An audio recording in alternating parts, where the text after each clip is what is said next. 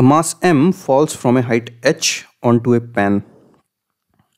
Having stuck to the pan, the body starts to perform SHM. We need to find the amplitude and energy of these oscillations.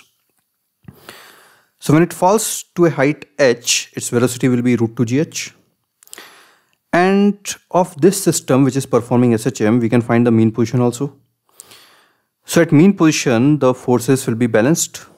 So mg will be equal to kx naught. So if x naught is this distance, then we get x naught to be equal to mg by k.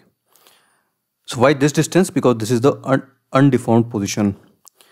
So if it goes down by amount x naught, the force upwards will be kx naught and downward force will be mg. So at mean position the forces will be balanced. So mg is equal to kx naught and x naught is therefore mg by k. Now we need to find the amplitude and the energy.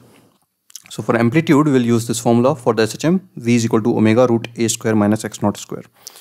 So why we are using this formula is because when it goes with this velocity root 2 gh, this is not the mean position. So as it goes down, its velocity will further increase until it reaches its mean position. So this is just a point somewhere in between. And in those cases, we use this equation, which is for any general point in a SHM.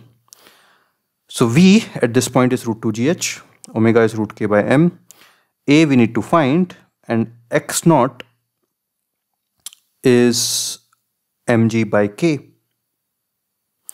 So again, this x naught is not amplitude. Amplitude is what we need to find.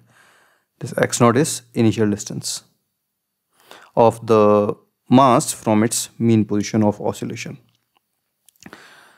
So we solve this and we get the value of A, that comes to be this. Now energy of oscillation is half ka square. So that's the potential energy at extreme. So we'll put the value of A here and this will be our answer. All right.